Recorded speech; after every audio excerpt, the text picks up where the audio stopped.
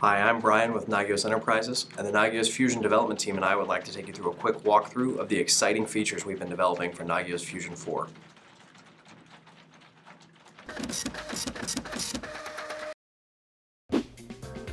As you can see, the look and feel is different.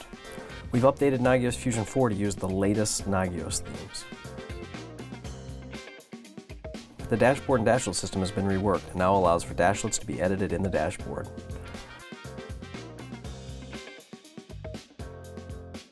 You're also able to configure your dashlets to use either live or cached data. If you have a lot of systems, this can improve dashlet loading times. The way Fusion retrieves data from Nagios XI and core servers has also been reworked. Servers are periodically checked in the background to make sure that the credentials are still valid. If a credential is invalid, that server is removed from active polling and won't disrupt your user experience.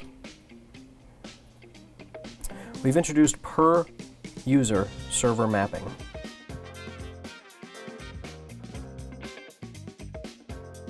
If your XI systems are running 5.3 or greater, you're able to limit what a given Fusion user can see based on their Nagios XI's user permissions. Not only that, but each user can configure their own automatic logins if they want to.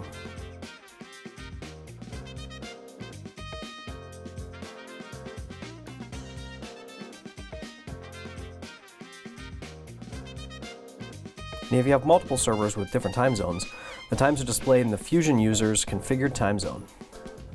No more guessing when an alert or notification actually came through. You asked and we listened. This is only the beginning. We're still working on improvements for future versions of Fusion, so stay tuned.